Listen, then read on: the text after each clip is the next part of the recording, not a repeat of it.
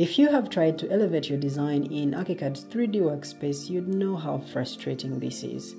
Your windows and doors don't seem to follow along with the walls, and today we'll try and fix that. Hi everyone, it's Nylan, and welcome to Nalitech Studio. If you are new to this channel, I recommend that you subscribe and hit the like button, and let's get started with this video.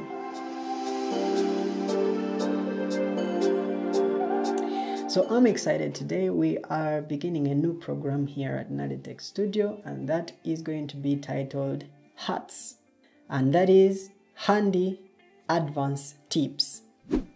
They are handy because, well, I believe they are, and they are advanced because they're aimed at helping you stop the frustration and progress with your design and your projects.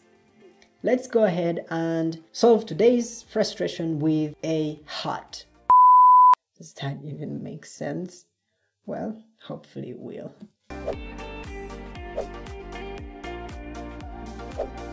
So we're back here in Archicad, and this just happened. I'm going to undo this because I elevated. So the example that we are using today is a model that we have gone through step by step previously on this channel. So if you're interested, the link is somewhere above here for you to check it out and make something awesome like this. So the reason why our windows and doors don't seem to follow the walls is because when you select this window, by default, the window is going to be referenced to a story 0, and that means that this window is not linked to the wall itself but to the story. So just changing this to something else is going to give you different results.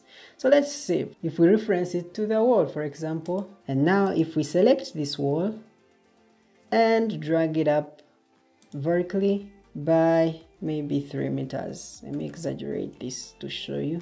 And yes, now you have it linked to that wall, and that's all that you actually need to know. So assuming that now we need to make all the doors on here, so we need to mark you here, select all our doors, and now that all of them are selected, we change them from being linked to the story but to the wall, either the top or the base, doesn't matter. What matters is you know that these distances will change. For example, if you reference it to the top, the distances that you will get here are what the distance is from the top of the wall to the door itself. So I think I prefer to the wall base. It's easy to work with. And also we grab our windows, Control A, just select the window, Control A to select all windows, and then we reference all of them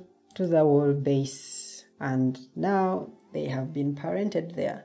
So now if we grabbed this, if I bring back the grouping, and so that I am easily able to select this one and this one, I can now drag with Control D vertically by, let me say, about 2 meters,